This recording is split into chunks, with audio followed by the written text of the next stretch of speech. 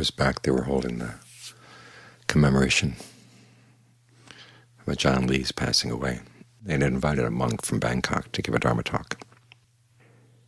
And as the time approached for the talk, he hadn't shown up yet. We got a phone call saying he was stuck in traffic, didn't think he'd be able to make it in time. So they got another monk, Ajahn from the Northeast, to get up and give the talk. And the talk was about how the Buddha's central teaching was about suffering. How everybody suffers, and that's the big issue in life.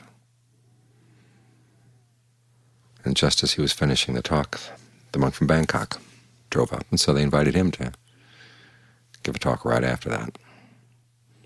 And he hadn't heard the first talk, and he got up and he said, the Buddha's teachings are all about happiness.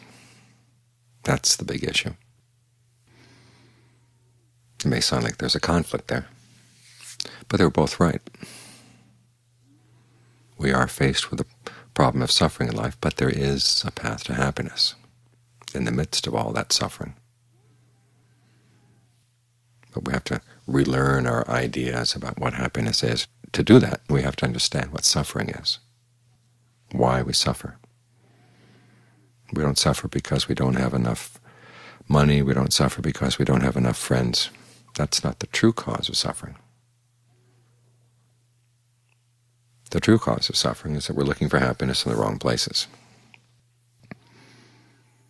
What are the right places? The right places are developing good qualities of mind, so the mind can be trained to handle whatever comes up and not suffer from it. So that when good things happen, we don't suffer from the good things. When bad things happen, we don't suffer from the bad things, because the mind has its own independent source of happiness, which is what we're working on as we meditate. There is a deathless element that can be touched by the mind. If you dig down here in the present moment, you'll find it. You don't create it by digging, but you get there by digging. And just knowing that that possibility is there, it's like knowing there's gold buried under your house. Knowing that it's there gives you some sense of security, but you can't really get the most out of it until you actually dig down. This is why we have to work at the meditation, to see whatever it is that's getting in the way. It's like digging down and finding rocks and other things in the way, and you have to chip away at the rocks. You can't give up. And you can't decide, well, there are rocks here, maybe I'll dig someplace else where there are no rocks. The gold is right here. You've got to dig down right here. And as you're digging down, you might find some obstacles. The main ones are called the hindrances. These 5 qualities of mind that get in the way, that block the mind's ability to settle down in concentration and to gain discernment, to gain insight, and to gain release. And so you have to realize there are antidotes.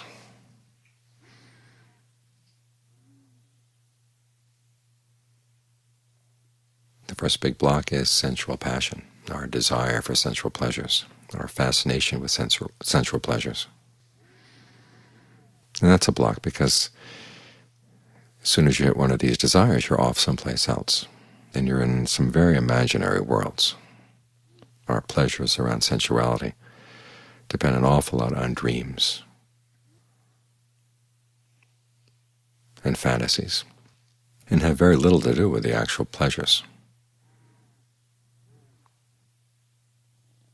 You think about going out for a meal, say, and you can fantasize for quite a bit on how nice the meal is going to be, and then after the meal is over, you think about how nice the atmosphere was and how good the food was and all these other things. But the actual taste of the meal, what was really pleasant, that little taste on your tongue, didn't last very long.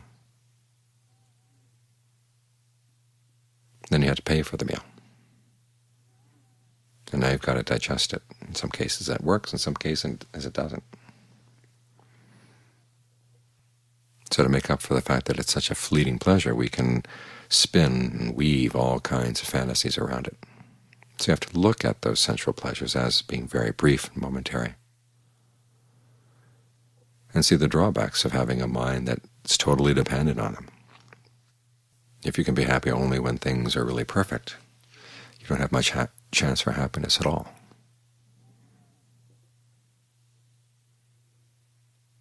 Because things are never quite perfect. In fact, they're often very far from perfect. So remind yourself, that's not where you're going to find happiness. You've got to find it here in training the mind. The next obstacle or the next hindrance is ill will. When you think of people who've been hurtful to you, people who've been mean to people you like and love, and you think about how much you'd like to see them suffer, you have to stop and realize you gain nothing from the suffering of other people. And often when people are suffering, they tend to do even crazier things. A lot of the evil that happens in the world is when people feel threatened.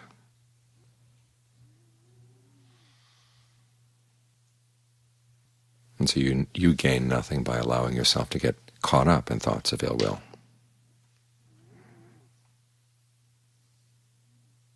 This is why this is one of the main meditation topics, is to develop thoughts of goodwill in their place. And it's not just kind of a pretend you like people kind of practice. You go through all the people that you might think of that you really don't like and that you really deep down inside would like to see them suffer, and ask yourself, what would you really gain? And what kind of state of mind are you in when you think about wanting their suffering? Really learn to look at that carefully,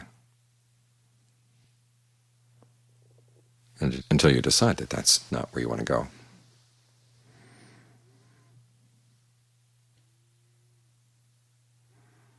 In addition to goodwill, the Buddha has you develop thoughts of compassion and empathetic joy.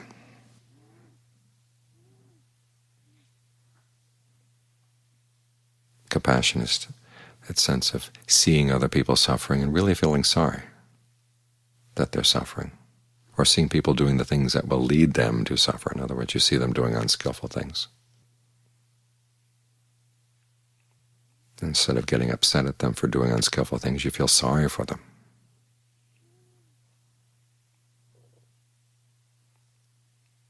That's the best way to approach other people who are acting in unskillful ways.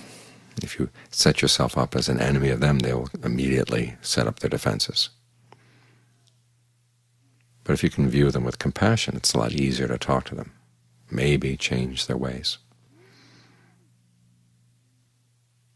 As for people who are already happy or doing skillful things, you're not jealous of their happiness.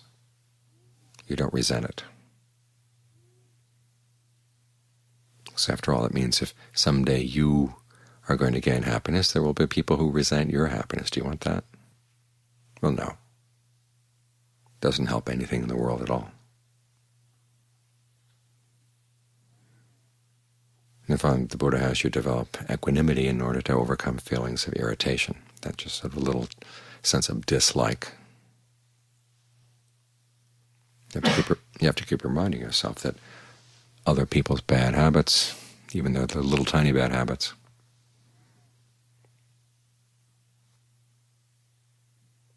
really shouldn't impinge on your happiness. They shouldn't have an impact. The little things that people do to irritate you, whether they do them intentionally to irritate you or not, you have to learn how to develop equanimity, the ability to rise above it. Keep your mind in an even keel. Remind yourself that those little irritations are just that, little irritations. They get larger because you gather up the memory of how many times people have irritated you in the past, or you wonder how much longer this irritation is going to go on. You're suddenly weighing down the present moment, which is quite small, with all this massive past and future. And so no wonder the present moment breaks. So you want to develop equanimity along with patience, realizing it's just the irritation right now. That's all you have to think about. Past irritations are gone. You don't want to gather them up. John Lee has an image of someone who's plowing the field, and instead of just letting the soil fall off the plow, they put it in a bag as they plow. And you imagine how heavy that bag is going to get over time.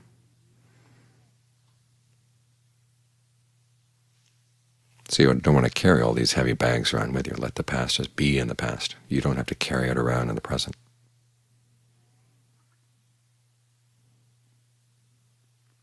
So in this way you develop attitudes that help you deal with all the various shades of irritation, anger, jealousy, resentment that can actually lead up to ill will.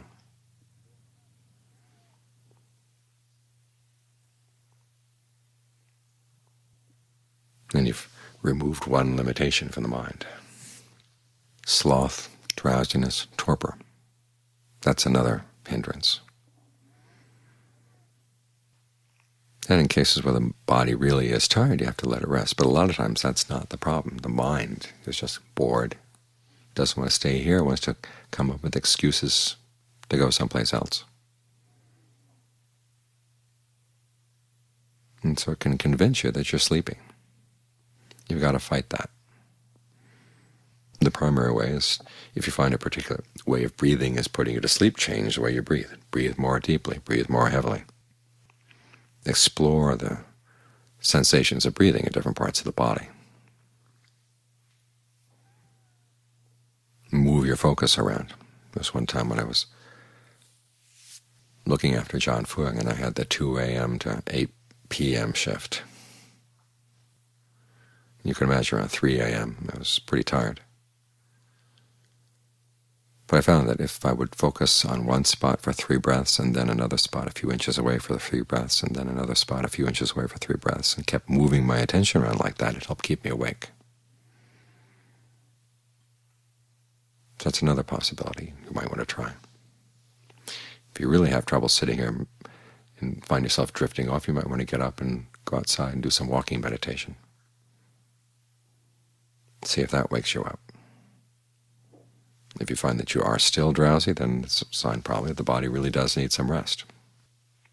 So you allow it to rest, with the thought in mind that as soon as you wake up, you're going to get up. You're not going to stay wallowing around in the pleasure of lying down. Get up and give the mind a chance to start meditating again. The 4th obstacle is restlessness and anxiety. You start worrying about things. And the mind can convince itself that it really has to worry about X, really has to prepare. But a lot of our worrying doesn't really prepare us for anything. It just wears us down. If there is some future danger you've got to deal with, give yourself some time to think about it. But notice when your thinking is going nowhere, you're just spinning your wheels. That's time to stop and come back to the breath, with a thought that regardless of what's going to happen in the future, and there is so little you really know about the future, you are going to need strong powers of mindfulness and alertness and discernment in order to deal with unforeseen circumstances. And that's what you're developing right here. Mindfulness, alertness, concentration, discernment, the skills you'll need. So as you're meditating, you're not running away from your future responsibilities. You're actually preparing yourself so you can deal with them more effectively.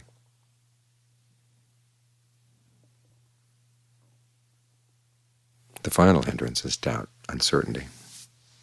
You wonder about whether it's really worth meditating after all, or whether you're able to do it.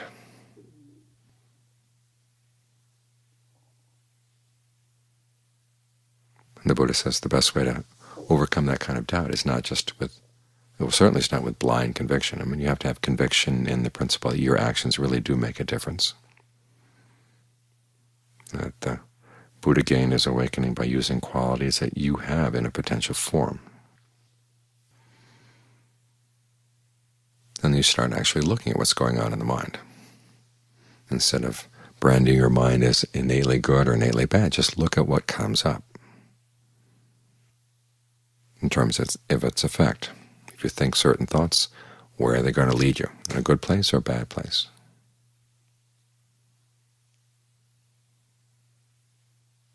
And you begin to realize that you do have the power to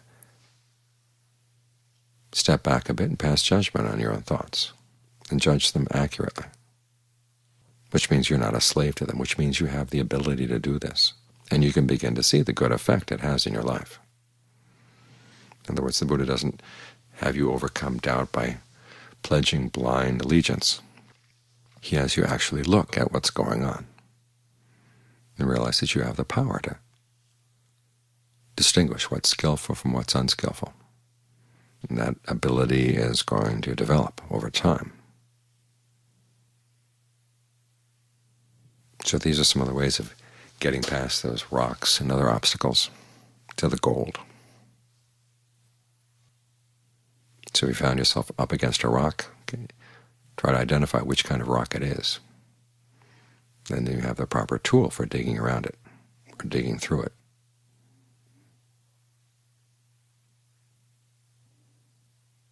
And that way you can find if the Buddha's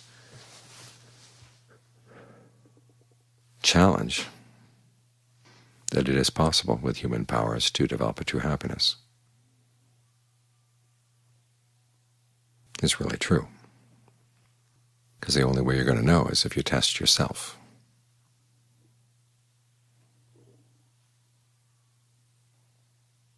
And he gives you advice on how to test yourself, what powers you're going to need, what exercises you can practice in order to develop the skills where you really can see for yourself and see in a reliable way whether that possibility of true happiness really is a possibility.